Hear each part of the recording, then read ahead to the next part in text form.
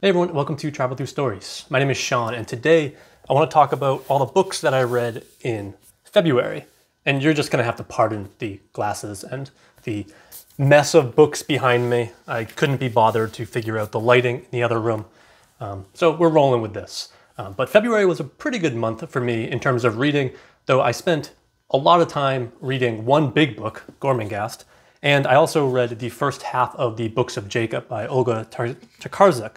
So that's where a lot of my reading time went. So I read perhaps fewer books this month than I usually would have. But it was still a pretty good month, and I did read quite a few books that I'm in between doing a full review and not doing a full review. There's a few books that I've read that I don't think I can be bothered to do a full review, but I do want to talk about it for quite some time. So this video will have timestamps down below if you want to jump around, but I'll just go through the books in the order that I read them. Once again, just to, I don't know, for continuity's sake or something like that. And the first book that I read was, I started the month off in a quite grim way. The first book I read was W.G. Sebald's On the Natural History of Destruction, which is a collection of essays or lectures. I'm not sure how many of them were written to be lectures and how many of them were just essays. I don't know how many of them were performed as lectures, but it collects 4 essays, and it's really a grim book that looks into the absolute destruction of Germany during World War II. It looks particularly, at least in the first two essays that I'm going to focus on here, because those are the ones that I think I got a lot more out of. The second 2 essays, the last 2 essays, focus more on writers and other German authors that I haven't read, so I couldn't really fully understand what he was getting at. But what he focuses on in these essays is the destruction of Germany during World War II, the bombings and fire bombings of all of these German cities. And he basically argues that German authors in the post-war period haven't fully processed this event, or these events, and this destruction. He argues that a lot of post-war German authors sort of ignore this trauma or elide over this trauma. And essentially, he argues that we need to focus on it, and we need to, as Germans I'm speaking, I guess, they need to focus on it and gaze into that abyss in order to process what they just went through. I mean, we're talking about hundreds of thousands of dead civilians. But what he does in these essays, especially in the first few, is go through and catalog and describe in immense, disturbing detail the aftermath of these bombings. And I'll spare you the details, though I have tons of pages marked that just have some of the most grim descriptions of war that I've ever read, except for another book on this list that we'll get to. But there's one instance that has stuck out with me where he talks about this Swedish journalist who came to Germany after the war to do journalist stuff, I don't know, write an article or something. And this journalist takes a train between these 2 German cities, and it's like a half-hour train ride. And the journalist talks about how he felt like he was on the moon because it was like a lunar apocalypse that he was riding through. And throughout his entire ride, he never saw another living soul outside of his window. And while on the train, all the other people on the train were just watching him. And they realized, or they knew right away, that he was a foreigner because he was looking out the window. He was looking at the destruction around him, where all of the German citizens that were on the train with him refused to look at it. And that's essentially what Sebald argues in this book. And that's essentially what he does. He looks out the window while he argues that all these other German authors haven't looked out the window. And so this is very Sebaldian in a lot of ways. If you've read any of Sebald's fiction, this is kind of what he does, where he gazes into history, gazes into this cultural trauma, and tries to explore it and extrapolate from it in some really interesting ways. So if you're interested in Sebald, I actually think this is a pretty good place to start. I mean, it's not fiction, which is what he's more known for, but he has that exact same prose style. He's probing the exact same sorts of cultural trauma and cultural memory that he does in his fiction. It's a pretty harrowing account, honestly. And again, the first essay specifically, which is quite long, it's like 100 pages long, is, well, some of the most brutal war descriptions that I've ever read. It's some of the most brutal writing that I've ever read. It's really it's really a grim book, but it's a really important book because it's something I didn't really think about too much either, right? All these fire bombings in Germany. We often think more about the Blitzkrieg in London or the fire bombings of Tokyo and the atomic bombs in Japan, in Hiroshima and Nagasaki. But yeah, this kind of opened my eyes to an entire world that I didn't know that much about, and apparently there's a reason why I don't know that much about it, and it's because people don't talk about it that much. Really good little book, really good little collection of essays. The next book that I read was also by a German, by a deceased German, Old Rendering Plant by Wolfgang Hilbig. Hilbig is an author that I think is having a bit of a renaissance right now. Two Lines Press specifically are putting out a lot of his books. And Isabel Fargo Cole is the one who translated this book, as well as some other ones. And the reason I actually picked this book up was because last summer, or last fall, I forget when, Two Lines Press put out the Interim by Hilbig, and it's a little bit longer. So I thought I would start with this short book. But another reason why I've been wanting to read Hilbig is because I've just been seeing his name pop up so much on Twitter and stuff like that. Ryan Has Bad Taste, who is one of the hosts of the Volmania podcast, which is a fantastic podcast on William T. Volman. They just had their first episode. He's been talking a lot about Hilbig on Twitter. He actually wrote an article, a very, very, very good article on The Interim, the other Hilbig book that I want to read. That was great to read, but it made me want to pick up this book first. And this book is very much a extended monologue. It focuses on this guy who goes to this basically old industrial plant called Germania 2. And he goes and explores it a little bit, but while he's there, he remembers back to when he was a child or a young boy, and he would explore this exact same plant. And when he would go as a child, it was this magical place for him, right? It's like this really interesting like juxtaposition between it being very run down, but for a kid, I mean, a nice rundown place is the best place in the world because it's full of magic and adventure. But so when he was a kid, and he remembers back to this, and a lot of this book takes place in his childhood, and we keep jumping back and forth between when he would explore as a kid versus when he's exploring it now. But when he was a kid, he would explore it, and back then it was a coal plant, or at least he thought it was a coal plant. It actually held something a bit more sinister inside of it, but on the facade, it was just a coal plant. And then very quickly in the early pages of this book, something bad happens to the kid while he's there, and he begins to realize how dangerous this place is. And so a lot of this book is actually sort of an allegory for East Germany. And it's an allegory in a lot of ways that, again, I'm not that familiar with the history of East Germany, kind of post-World War II, but it's clearly doing an allegory. But much like Sebald, it's very interested in trauma and kind of personal trauma and cultural trauma, and also history and how we reckon with history and how we often elide over the parts of history that we don't like or we suppress it, but how we kind of need to focus on it if we ever want to fully process it. And I think my favorite part about this book is the imagery. The imagery in this book is absolutely insane. It's absolutely beautiful, but it's also very much like Sebald, grim, gross descriptions of broken buildings and broken bodies and all of these dead bodies. I mean, the descriptions are very haunting, they're very gothic, very much about decay. They're very Krasnohorkai in a lot of ways, actually, in that very post-industrial state. But there's one part that I mean, I could read from pretty much any page of this small book, and you could get a lot of this imagery, but I just wanted to read one where he's looking down at this old factory, and the ground has kind of begun to swallow up this ruin, right? It's kind of falling apart and sinking into the ground. And it just reads, "Down there silence had fallen.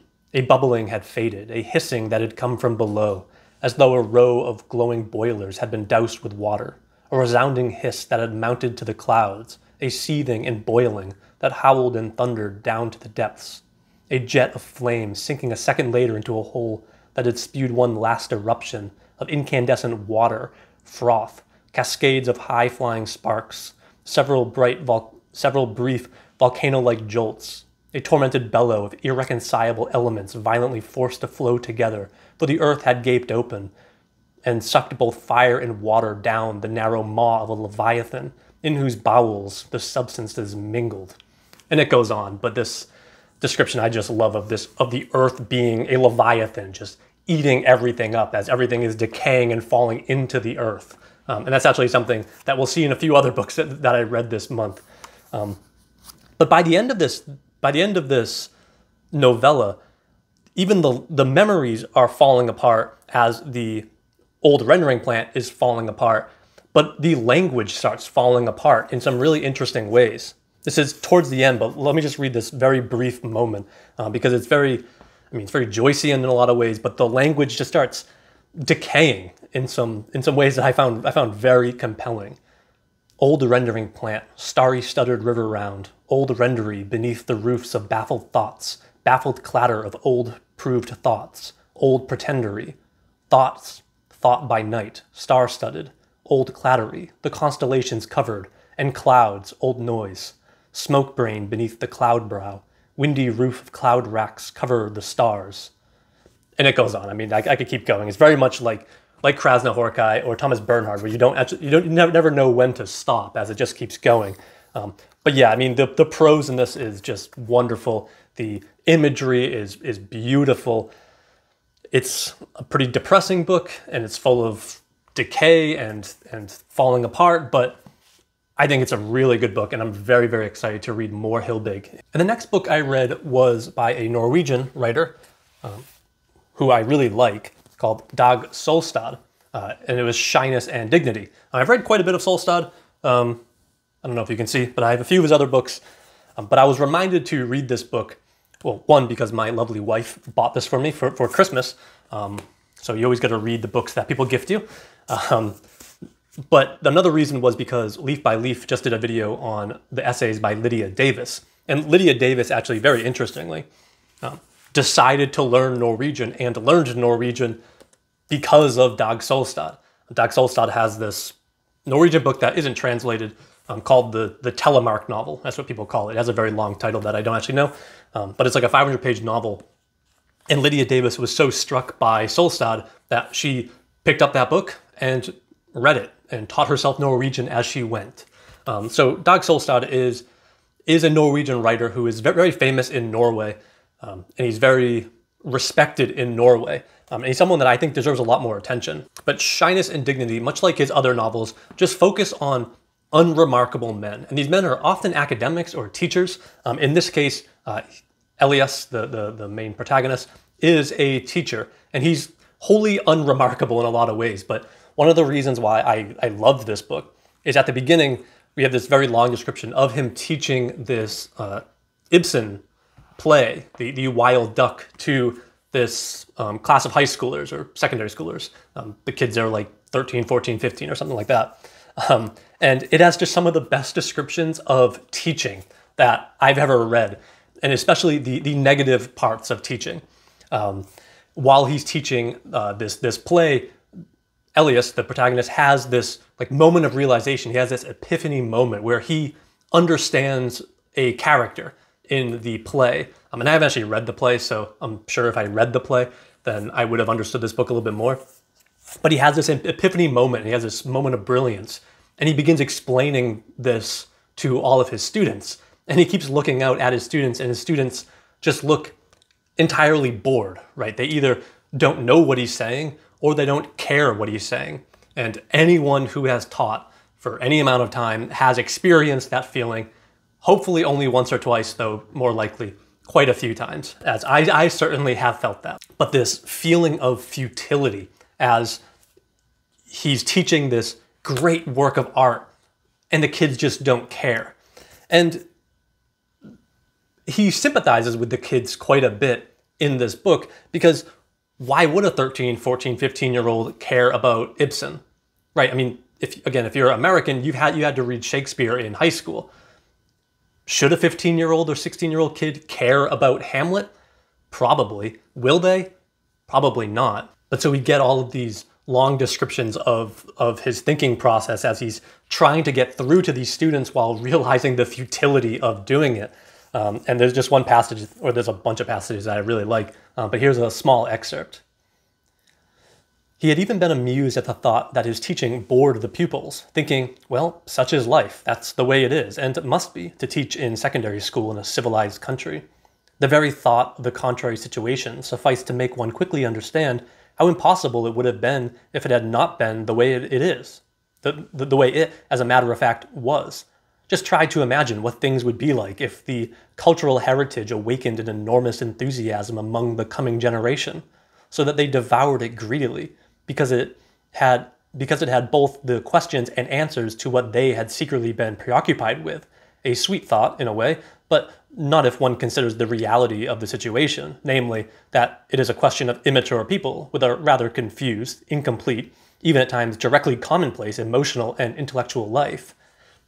It's so good. I mean, it has this irony, this satire, this sardonic tone throughout this entire book, and that's really where Solstad's prose really shines, is in portraying these men who, unlike in a lot of books that focus on unremarkable people, his characters, Solstad's characters, never become heroes by the end, right? This isn't like in John Williams' Stoner, where by the end, Stoner is the hero of at least his own story.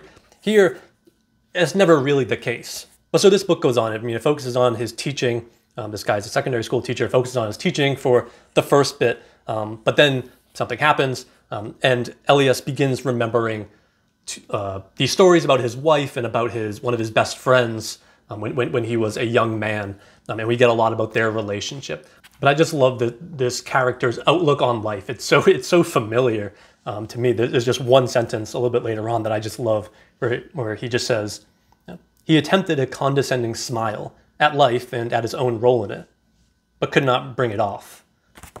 It's so good. I love Solstad, and I can't wait to read more of his stuff. But I'd recommend this if you're interested in contemporary Norwegian literature or interested in Solstad. I think this is a pretty good place to start with Solstad. It's quite short. It's only about 150 pages. But it's a good place to start. I'd recommend it. The next book that I read was Do Everything Wrong, XXXTENTACION Against the World by Jarrett Kobek. This is a book that I just found out about the other day. Mark Nash on YouTube here made a video about how Jarrett Kobek is the best living author that you've never heard of. And Kobek just put out this novel, very Evan Dara style, where he just released it without any fanfare. So I was immediately interested. I'm always interested in authors who are reclusive, who people don't really know that much about. So I was looking through his catalog, and he had this book. And this might surprise you, I don't know. I really liked the music of XXXTENTACION.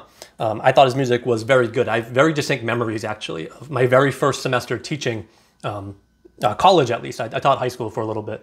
But my first semester teaching college, I remember walking to class every day, not every day, but at the beginning of the semester, listening to XXXTENTACION's question mark, or question album. And it was just like this weird juxtaposition between blaring XXXTENTACION in my headphones, and then, you know, turning off my headphones and walking into a classroom and teaching writing to a bunch of college freshmen. I don't know. I thought it was kind of weird. But I quite like XXXTENTACION, and this book I actually thought was really good. It was a really compelling look at X's life and at the sort of culture that produced a character like XXXTENTACION.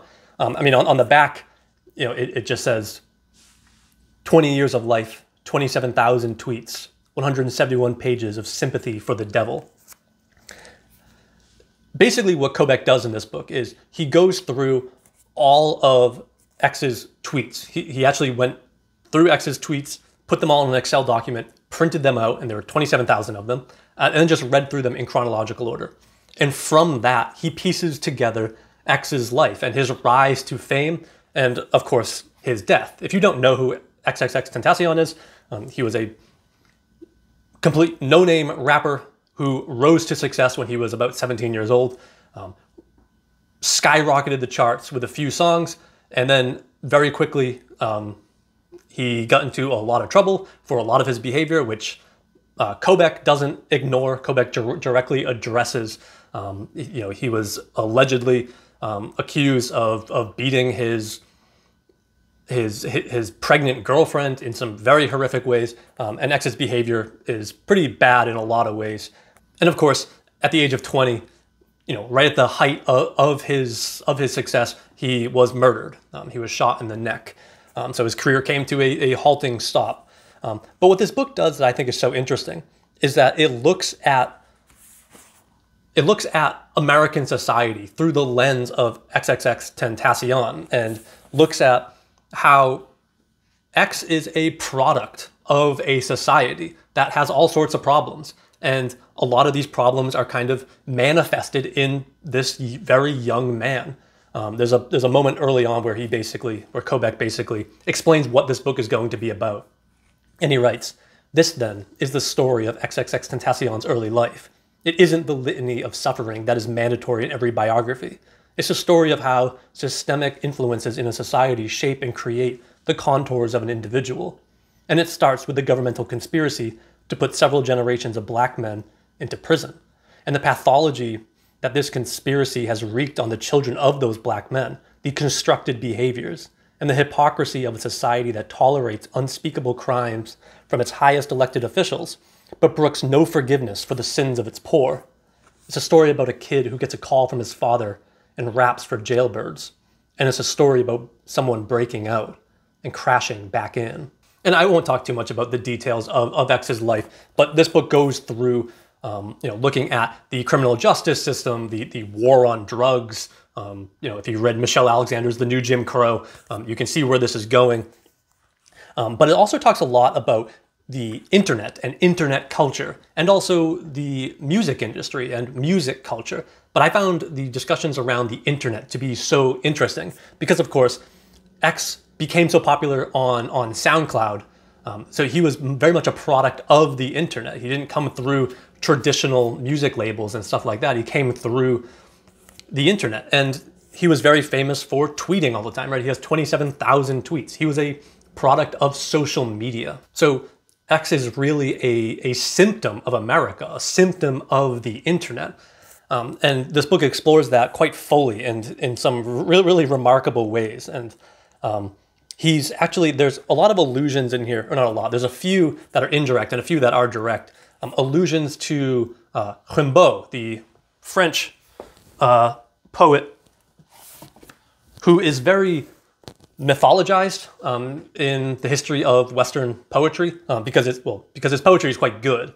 But I found this connection between X and Rimbaud to be so interesting because Rimbaud, as I'm sure you probably know, was this French poet who wrote almost all of his stuff between the ages of like 15 and I think like 18, maybe 19. He wrote all of this poetry and then he never wrote another poem again. He went to Africa and did all his other stuff. But he was a very destructive, very controversial poet. And in some ways, and I don't want to make this connection too explicit because I don't really want to compare the lyrics of X to the poetry of Rimbaud, very different mediums. But in some ways, these two lives were very similar in that X led this rock star lifestyle where he was getting into fights all the time. He was a womanizer. He was all of these different things. And there's a way in which Rimbaud was very similar, but we don't look that poorly on Rimbaud. We just think, he was an angsty kid who got into a lot of trouble. Whereas this young man is completely demonized. And there's a way in which if X was born into a different time period or into a body with a different color skin, we might not think of him that way. And so this book doesn't try to redeem X in any way. It doesn't elide over his behavior. It doesn't ignore any of his behavior. In fact, it condemns a lot of his behavior, but it looks directly at it and tries to figure out where it came from.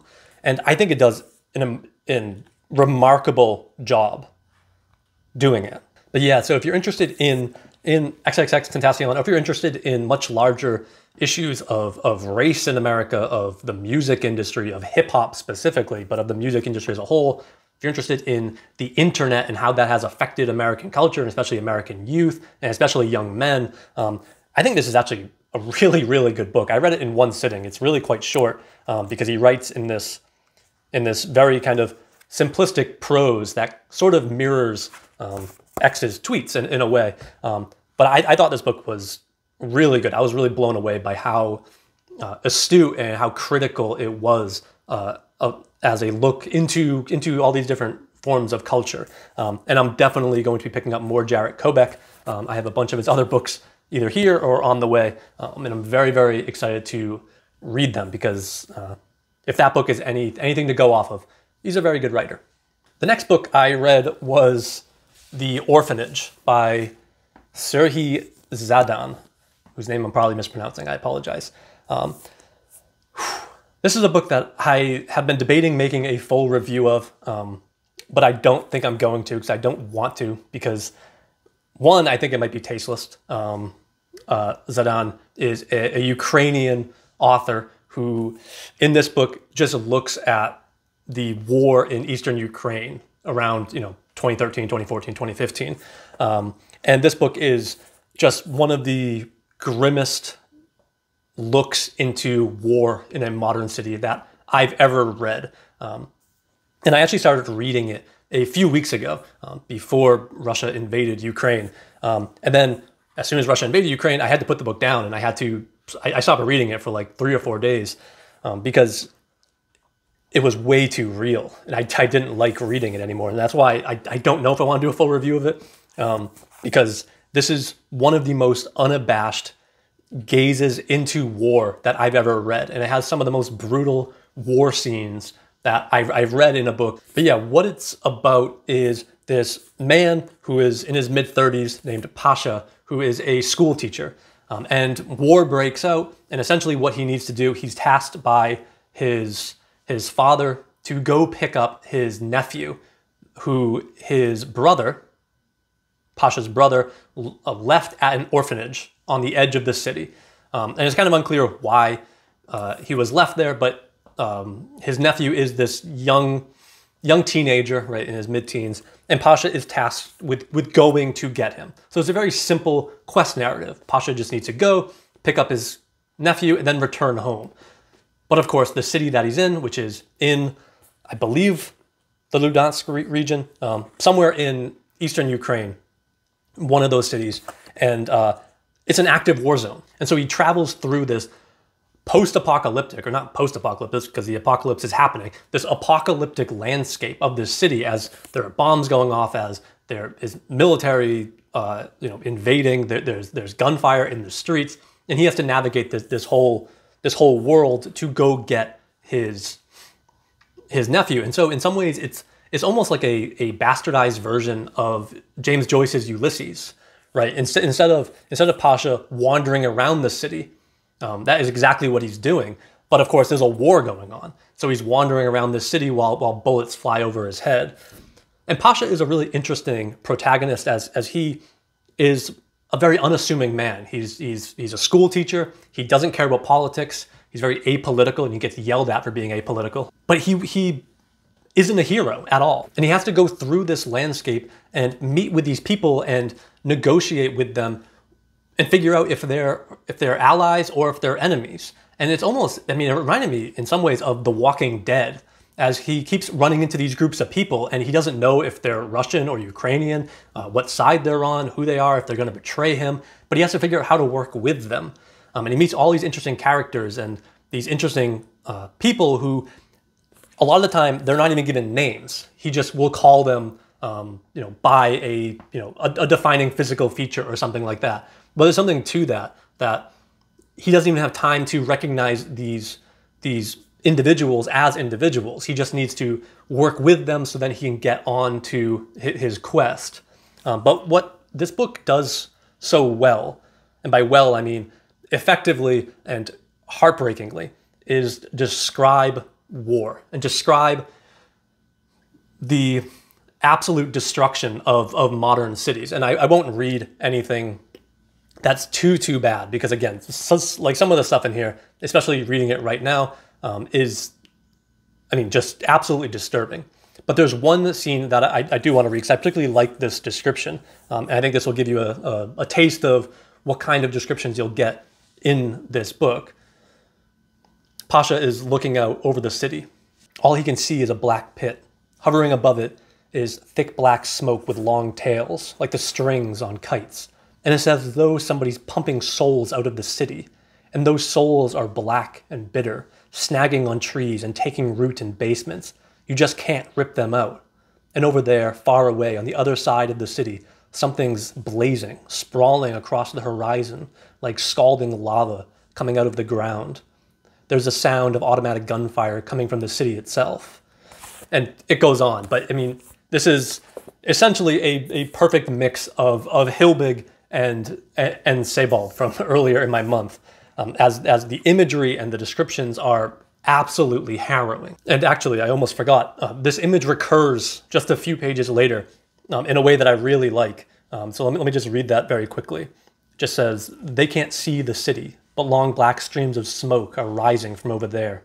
They have been since yesterday. It's as if the ground has been ruptured, and now something truly terrible is coming out of the earth, and nobody knows how to stop that something, the worst thing, since nobody knows how it happened, how the earth split and released all its blackness, which is now creeping across the January sky and filling up all its cracks and openings." I mean, that is so similar to the description in Hilbig of, again, the earth, I mean, in this case, releasing all of this smoke and then kind of like consuming the people. And so, yeah, I mean, this book it's a great Ukrainian novel, but it's very much a Ukrainian war novel.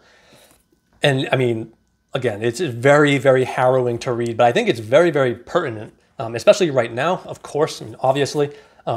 But there are passages in here that I won't read, I'll spare you, where Pasha tries to remain apolitical.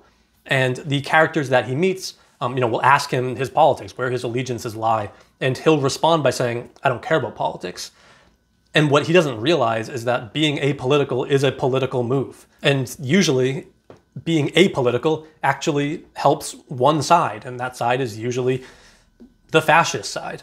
So, yeah, I mean, this book is incredible. I would highly recommend it. I would wait to read it, to be honest, because, I mean, again, this is very, very difficult to read. But, I mean, what an incredible work. I immediately ordered Zhadan's. He has a few other books, but one is called Mesopotamia, and I plan on reading that soon because his prose and his imagery and his metaphors are gorgeous, if harrowing. The next book I read, which I'll try to go through a bit more quickly than the last few, was Kjersti A. Skomsvold's The Child, which just came out. I ordered a copy and I got like a bound proof.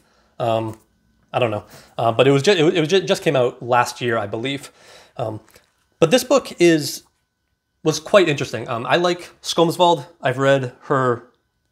I'm trying to find it. Oh, they're behind the plant. The Faster I Walk, the Smaller I Am, which is also quite short and is quite good. And I'm really interested in reading. She has a much longer auto-fiction work called Monster Human that I'm very, very interested in reading at some point. So she is a pretty popular, pretty famous Norwegian author. And this book is really, I think, one of the better descriptions of motherhood that I've read. And it reminded me quite a bit. Last month I read Drifts by Kate Zambrino, who at the end of that book talks a lot about motherhood, about being a new mother and the sort of psychological damage that it has on you as a mother.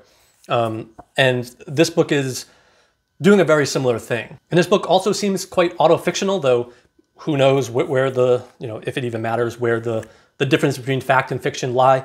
But yeah, so it's very much about this young mother who has this baby, and her relationship with this baby and the relationship with her husband, whose name is Bo. And so yeah, as she has this kid, she begins kind of reflecting back on her own life and on her own relationships and starts seeing how they've changed and how being a mother now has changed all of that. And it's quite interesting. I mean, it was very, very short. It was another book that I read in one sitting, but I quite liked it. Again, I'm always interested in books about motherhood because obviously it's something that I can never really experience. And one of the reasons why I read is to experience things that I can experience. And I think this did some really interesting things with this as it looks at the nuances of motherhood and the psychological damage. I don't want to keep saying damage because I don't want to always be pointed in a negative light, but the psychological effect of being a mother, of all of that. I think it's quite good. I think it's worth reading. I think she's a writer that I'm always interested in her books that are coming out. She is kind of up there for me with Hanne Østevik and Vigdis Hjorth from Norway as writers that I'm always looking up to see when Martin Atkin, who is always translating all these books, when he's translating the next book. All right, and just 2 more books. The next one that I read is Memory of Water by Emmi Itäranta, who is a Finnish author. And this book was actually written originally in Finnish, and then she rewrote it or translated it or something into English. So there's no translator because she's the translator. And this book is something, I've spoken about this before, but I want to get more into Finnish literature. And this is a Finnish book that has kind of broken out into the international scene. And it's very much a speculative fiction story, kind of sci-fi-ish, but basically it takes place in a near future in this world that has been ravaged by climate change. So it's very eco-critical. And it takes place in Scandinavia, in what is now called the Scandinavian Union, in a world that is dominated by this Chinese empire. But essentially what has happened was after the almost destruction of the world due to the oil wars, which, I mean, we're still going through right now, there was a second war on water. And that war on water, or the water wars, is still going on. So it's a war that's ravaged by war and by the military is everywhere. But it's a world in which there is almost no more fresh water. So everyone needs to ration out fresh water. And so all the water in the world is controlled by these separate military units. And so we follow this young protagonist whose name is Noria. And she is the daughter of a tea master. And so they have this tea ceremony that is sort of a holdover from the old world. And her and her father are always hosting these people. And of course, they need to use their water very specifically to host these tea ceremonies. And very quickly, we realize that her father is doing something quite dubious and quite kind of treasonous in order to get more water. And so she's thrown into this world. This book, I thought was quite interesting. I'm glad I read it. It's compared to Ursula K. Le Guin quite a bit. And I think I can see where that comes from with the speculative fiction, though Ursula K. Le Guin always deals with these big ideas, but then she also deals with a lot of like subsidiary ideas where she's always playing with gender and sexuality. Not that those aren't big ideas, but they're always almost secondary in her books. And Itäranta doesn't really do that. She only is kind of focused on this much bigger idea of climate change and eco-criticism and these water wars. So I thought this was a fun read. You know, it's quite short. Again, I read it quite quickly. I thought it was fun. If you're into speculative fiction, I think it's worth checking out. I just don't think that it has like the density of ideas that someone like Ursula K. Le Guin or even like Octavia Butler, who I should have on my shelf right behind me, or even, speaking of people on my shelf, Margaret Atwood. These kind of authors that have, I think, just a bit more dense, more densely packed ideas in their speculative fiction novels. Still quite good. Would recommend it, but not my favorite book that I read this month. And then the last book that I read, or that I was reading while reading all these other books, is Gormenghast by Mervyn Peake, who I've already made a video on this. And this took up a lot of time. I mean, this book is long as hell. It's like 950 pages, but it's quite dense as well. It's, I mean, it's probably like a 50-hour book, maybe 40, 45. Really, really good. I don't know why I read this month. I became interested in this book a few months ago, and then I just randomly picked it up. I mean, I was already reading the books of Jacob, so I don't know why I then picked up this monster, but I absolutely loved this book. It was such a surprise. It has everything in fantasy that I like, and has none of the parts in fantasy that I dislike. And I've spoken about this before on the channel, but the thing that I dislike most about modern fantasy is the prose style, is that I find that a lot of authors, there are very few authors who take prose seriously in fantasy, who really care about the minutia of syntax and diction and all this different stuff. Peake, like Tolkien, just excels at prose, and I won't read any snippets here. Actually, No, screw that. I'm going to read one snippet, just because I think it's actually really good. It's at the very beginning of the second book. It's the opening of the second book, which isn't really a spoiler, but I guess it might be considered it. But I mean, this is just the opening paragraph of book 2, and it's incredible. Titus is 7, his confines Gormenghast, suckled on shadows, weaned, as it were, on webs of ritual. For his ears, echoes, for his eyes, a labyrinth of stone, and yet within his body something other than this umbrageous legacy. For first and ever foremost, he is child. I mean, you just don't get writing like that in most books nowadays, especially books that are marked fantasy. This book was incredible. I mean, it has just some of the most unforgettable characters. But yeah, I mean, I spoke about this already. All of the characters in this are so unforgettable. I mean, Mr. Flay is probably one of my favorite characters, as he starts off as being, well, a complete nuisance. And then he evolves into something so much more. Every single character in this has so much life.